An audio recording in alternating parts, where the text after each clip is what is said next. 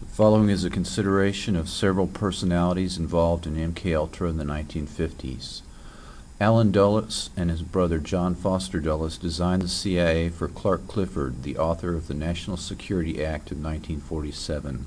Allen Dulles had been the top OSS agent, the precursor to the CIA, in Switzerland during World War II, where he met frequently with Nazi officials and monitored United States investments in Germany.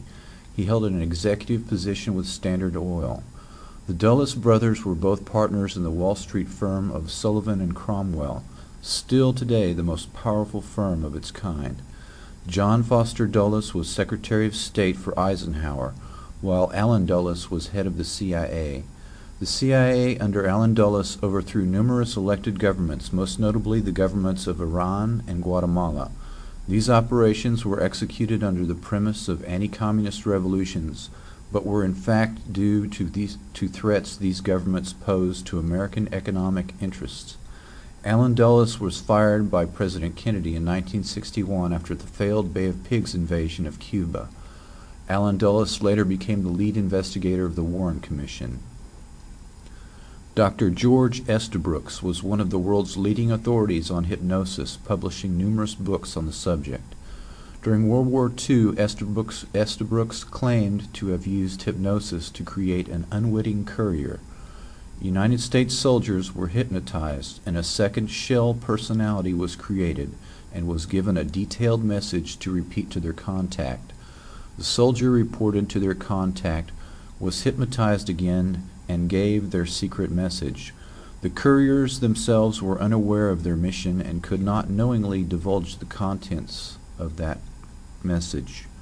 Estabrooks stated that this and other mind control programs were operational during the Second World War.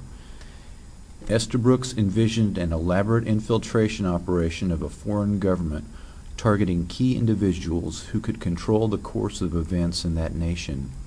Mind control victims could be placed in key positions and could be controlled without their being aware.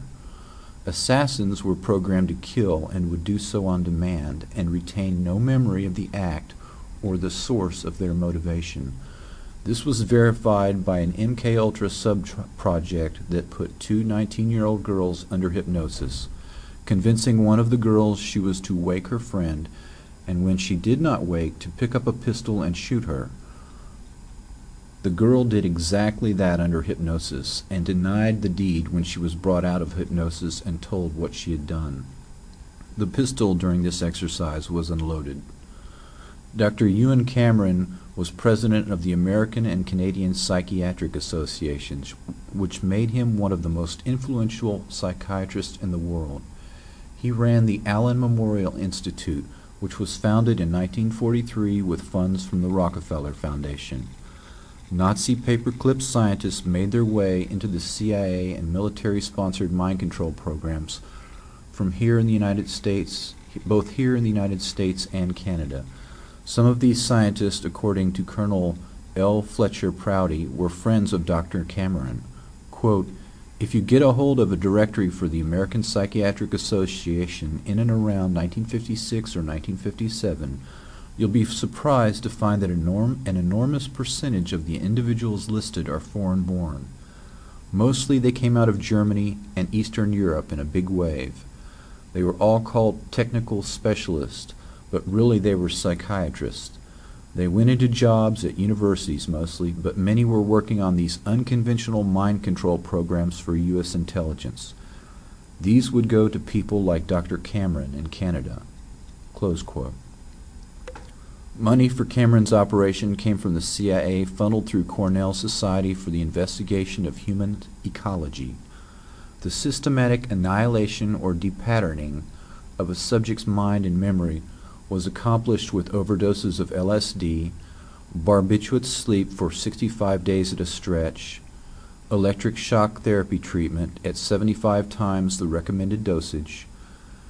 Psychic driving was the repetition of a recorded message for 16 to 20 hours a day to program the empty mind. The Canadian government settled a class action lawsuit by 250 former patients of Dr. Cameron decades later but no person or institution has ever been disciplined or punished for these activities. Linda McDonald was 25 years old in 1963 when Dr. Cameron treated her for postpartum depression. She received 102 electric shock treatments, 80 days of drug-induced sleep, and emerged completely depatterned, essentially like a newborn, totally incontinent, unable to state her name or recognize her husband and children. She had to relearn how to drive, cook, read, and use the toilet. Eventually, unlike many patients of Dr. Cameron, she made a fairly complete recovery.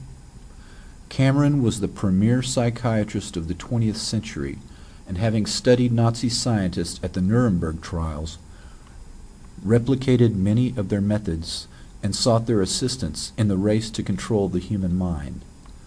Cameron's mind control experiments were one program out of many programs run by the CIA, Navy, Air Force, Army, and others. Although many parallel operations were occurring in the U.S., none of them were ever discovered or prosecuted. These programs were run by the likes of Morris Allen, Dr. L. Wilson Green, Martin Orne, and Stephen Aldrich. These and other American and foreign-born programmers were supervised by Dr. Sidney Gottlieb. Dr. Jose Delgado came to Yale University in 1950 and received CIA funds through the Office of Naval Intelligence. He perfected the stemoceiver, an electric brain implant used to transmit electrical impulses directly to the brain, one version of which uses a radio signal to remotely deliver electrical stimulation to the brain. In one experiment, Delgado remotely stimulates the brain of a normal 11-year-old boy who becomes confused about his sexual identity and proceeds to tell Dr. Delgado he wants to marry him. In 1975, Delgado published Two-Way Communication with the Brain that explained his success at linking the implants directly to computers with, quote, the ability to perform simultaneous recording and stimulation of brain functions, thereby permitting the establishment of feedbacks and on-demand programs of excitation with the aid of the computer, unquote. This allowed, quote, long-term EEG in unrestrained patients, provided information directly to the brain, circumventing normal sensory receptors. Communication from the brain to computer and back to the brain. Clinical applications to humans of on-demand programs of stimulation triggered by predetermined electrical pattern. By the 1980s, Delgado emphasized changing brainwave patterns and physiology through electromagnetic broadcasting that could be utilized at up to 3 kilometers. In an interview, he stated, quote, this new knowledge is so important that I think it should radically change the philosophy of our education system, which believes in the sanctity of individuals, thinking that an individual exists at birth. This belief is not true, and this science is going to prove the fallacy of democracy in the sense that we talk about the rights of the individual. This democratic belief is not true. Looking into the future, it may be predicted that telerecording and telestimulation of the brain will be widely used, unquote. MKUltra in the 1960s and 1970s was under the purview of Richard Helms, who ran the Dirty Tricks Department after the Bay of Pigs and became the Director of Central Intelligence in 1966. He destroyed the archive on MKUltra when he left the CIA in 1972 and successfully covered up the crimes of MKUltra. Helms was the product of the Eastern Establishment. His grandfather was president of the Federal Reserve and had interviewed Hitler as a UP reporter. Helms, in the tradition of Gottlieb, was a Machiavellian character who used paperclip scientists and would stop at nothing to win the war against the USSR. He advocated low-intensity warfare, transmitting strategic subliminal messages to the brains of enemy populations, and the use of high frequencies to affect memory and the unconscious mind. In a 1964 memo to the Warren Commission, he mentions, quote, biological radio communication. Cybernetics can be used in the molding of a child's character, the inculcation of knowledge and techniques, the amassing of experience, the establishment of social behavior patterns, all functions which can be summarized as control of the growth processes of the individual, unquote.